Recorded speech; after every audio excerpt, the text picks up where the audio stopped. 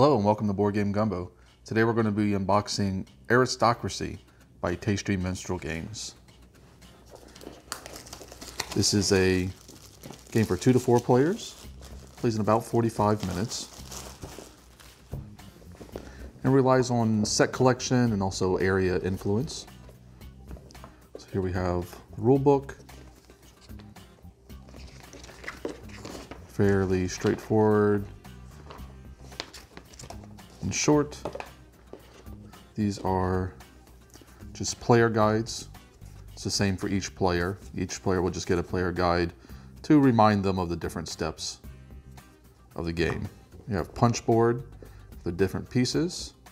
Tasty Minstrel always does really high quality components, so it's no surprise that there's pretty thick punch board and everything punches out really well.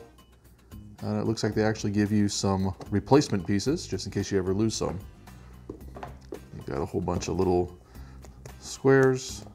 Again, punch out fairly easily, and they're quite thick. So more punch board for the different areas. And then you have the main board itself and player pieces. So let's take a look here.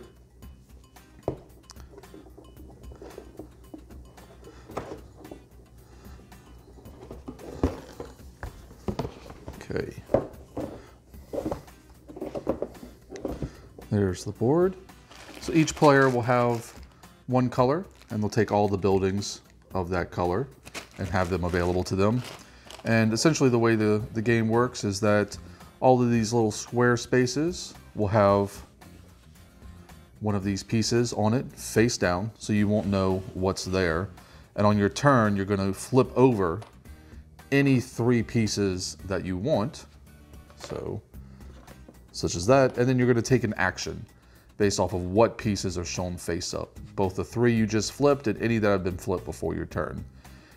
So ultimately, you're trying to score the most points. You can do that in a couple different ways. First is set collection. So you're trying to collect sets of the 3 resources. So there's sheep and wood and corn.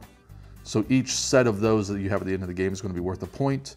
There's also fish down here that you can get at several different locations. And those are basically wild cards for resources at the end of the game.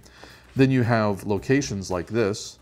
So if you flipped over these 3 tiles, so there's 2 of these tiles here, same type, and then you chose to take this action, you'd put 2 of your buildings down, 1 for each tile of that type that are showing. And there are 3 types of location tiles, just like there are 3 types of resource tiles.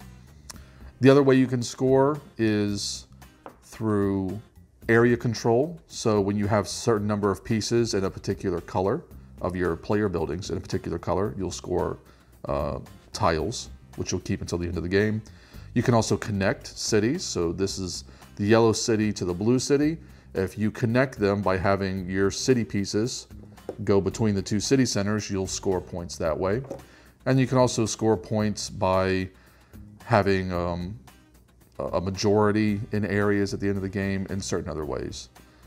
This track over here and on the left here are for the king and queen tiles, which you can see up here on the right, the king and the queen tiles, and that's basically how the game ends. But pulling those off the board also allows you to put down buildings. So it's something you want to do even though it's going to lead to the end of the game. Once you get to the end of the game, you're just going to count up points from any tiles you've acquired, as well as set collection on your resources, and whoever has the most points is going to win. And that's it. So we hope you enjoyed this video. If you did, please like and subscribe. And if you have any comments, we'd be happy to hear from you.